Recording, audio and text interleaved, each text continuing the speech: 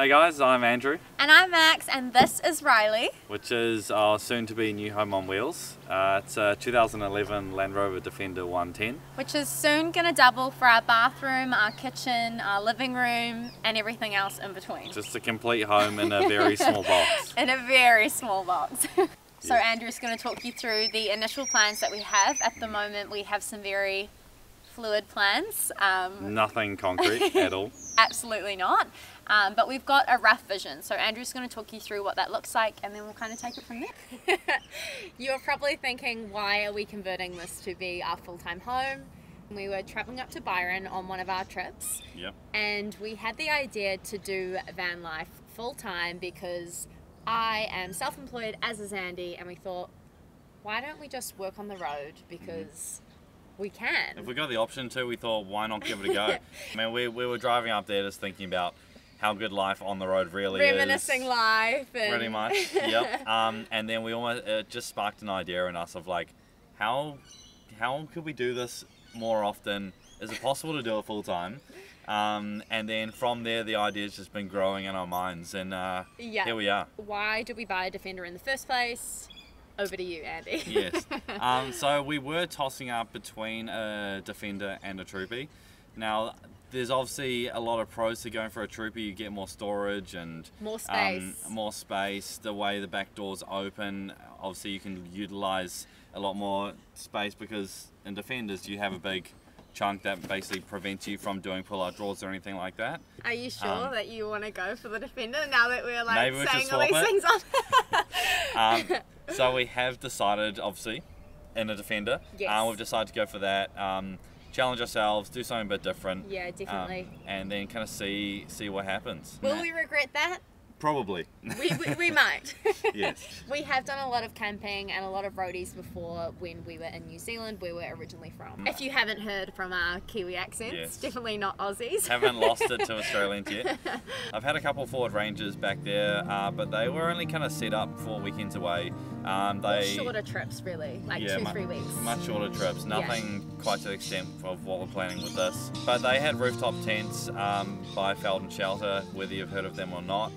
They are very different to what we are doing with this. Yeah. The problem that we found with rooftop tents is it's very kind of out in the elements. Whether it's pissing down with rain, you kind of have to still get outside, put it up, you're soaked. You're triggering me from the South Island, -8 degrees. We camped in -8 in the middle of Mount Cook, and it literally got to the point where we'd be like doing the tent in the morning, and your fingers would just be I'm stopping frozen. halfway through so I can start feeling my hands again, and then I'll finish packing it away.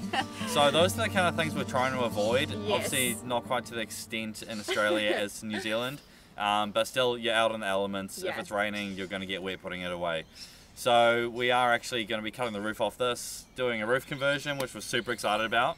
And it will just make it a lot easier and quicker to put it away. Well, put it up and put it away. Yeah, 30 seconds versus like 5-10 minutes. Yeah, depending on obviously what's happening. So that's something that's going to be in the works. Andrew's going to talk you through how our configuration today is going to be changed. The fact that we do have the roof conversion, because living upstairs means... Makes a huge difference. Yeah, we've got more space downstairs for storage, which is very tricky in a Defender. Yes. And so yeah, that's going to be a big component of the build, storage. I do want to get a storage box for the roof. We're having a huge debate. Do we get storage bags? You're saying, I don't want to see... Throwing a bag around the interior. I don't want to see a 110 litre bag. Obviously, the Defender is white at the moment. However, this may not be the case. It won't be the case. Yeah, in 2 months or so.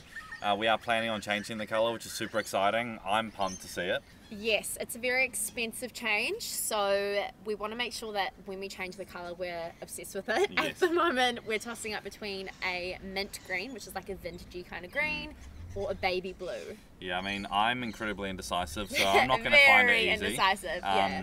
But we are hoping that we make the right decision at the end. Because we're stuck with it. Yes. And yeah, I mean, hopefully the plan is that photograph's amazing, and it's a point of difference. Yeah, so definitely the colour change is something that we are tossing up with. But the overall build configuration as well is definitely something that we've been kind of working on. I mean, if we look at the amount of notes. We've done a lot of plans. This is the final-ish for right now. But it will change, I'm sure, again. It'll probably change depending on if we have the oven or not, because the oven is something that is going to take up a lot of space. The web is also going to take up a lot of space.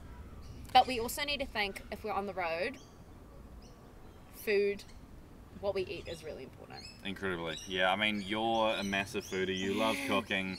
So I think we're trying to find a middle ground of what doesn't take up too much space in the truck. Yeah. But also we can still, well, you can still create the nice meals. Yeah, I mean, you can create meals. It's just, are they... They're not quite your caliber. Yeah, you stick to what you're good at. I'll barbecue, you can do everything else.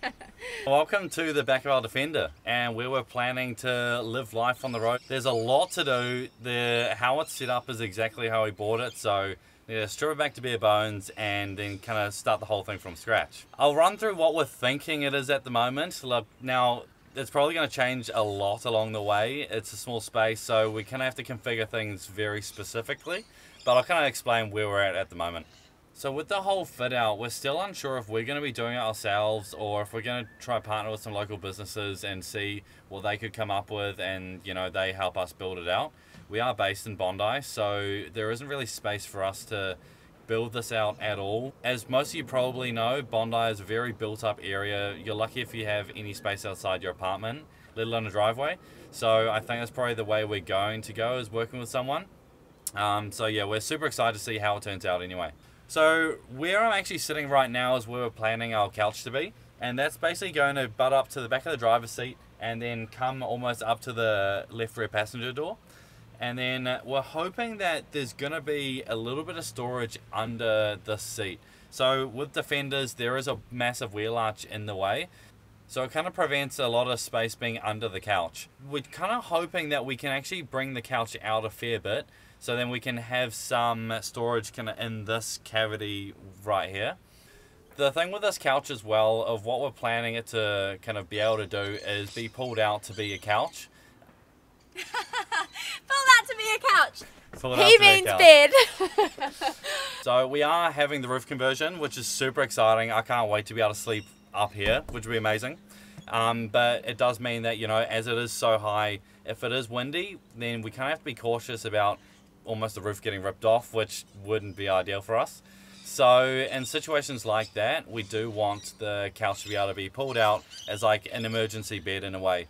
It's not going to be big, but it just means that we don't have to be as cautious. On this side, we are planning on the whole kitchen setup to be. No, that I've got that. So right here is where we're planning our fridge to be, and then behind me is going to be a bench, basically roof height, which is going to be all of our food storage, and hopefully have a few drawers in there too.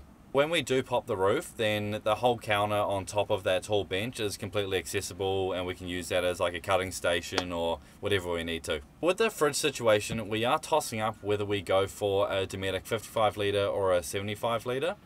Now, obviously with the 75 litre, internal storage is amazing, but the only problem is, as it is quite large and in a Defender it is pretty small, we do have to be conscious on how much space it's going to take up. So at this stage, we're probably leaning towards getting a 55 litre, slightly narrower so it doesn't creep into the hallway, and then it's also a bit shorter, so then it means that we can have more storage in the taller bench. On top of the fridge is where we're gonna hopefully have a little pull-out desk, so either Max or myself, we can kind of work on there. And then in the tall bench behind me, we're going to have a little pull-out drawer where we can also work. So say we're set up in the desert or we're at the beach and we're just staying at a campsite for a good few days. It means that we can stay exactly where we are, and we can just park up, both of us sitting on the couch, and we can just kind of work away with no dramas. I'll let Max run through what we're planning on a little addition, or kind of not even a little addition, it's a pretty important part of this build. Huge addition! It's a pretty important part, so can I work through where we're going to put that and how useful that's going to be. So the reason why Andrew didn't touch on the kitchen setup is because that is definitely my strong suit and my forte. We have a saying in our house, and it's if Moo can't cook it, no one else can. And so with the kitchen, we want to make sure that it's versatile and functional, and that it's a really easy setup so that we can cook good meals on the go. One of the things that we're currently tossing up at the moment is if the kitchen comes out of the back or if it comes out of the side here. Ideally, we would have it come out of the back, but there probably won't be the space element that we need for it to do that. So we're considering having a kitchenette that pulls out the side here. Essentially, the kitchenette here will have a little mini gas hob that lives in the inside of the element there. We will have some little storage containers, like hopefully a drawer where we can have like our kitchen utensils, and have everything secured nice and safely so that if we do a little bit of off-roading, nothing jumps around too crazily. We are tossing up, at the moment it's a little bit of a debate in our house if we're going to get a Dometic gas oven. Sounds very bougie, but I, like I said, love cooking, so I really hope we can make it work. At the moment with the cooking setup though, with the Defender, you really have to make it work in terms of space. So if it fits and it fits safely, it can come along with us, so that's something that we definitely do have to toss up between. With the pull-out kitchenette area, we will have like a sink feature. We are going to have our water potentially on the back side there, so we will need to figure out if that's workable because we will need to be cleaning our dishes. We also need to have a grey water tank or something that can store all the dirty water, so that's another thing we're considering.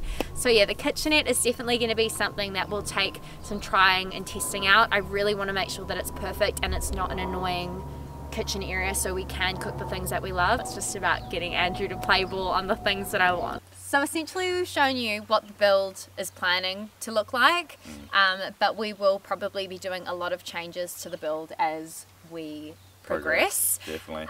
It's going to be a bit of a learning curve for us. Like Andrew mentioned, we've only had Rangers in New Zealand. They are a completely different car.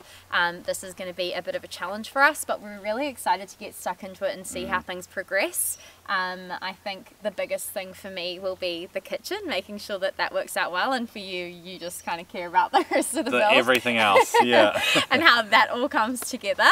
We'll take you along for the ride, and you'll probably learn as much as we do, so see what happens. Yeah, come along for the ride with us.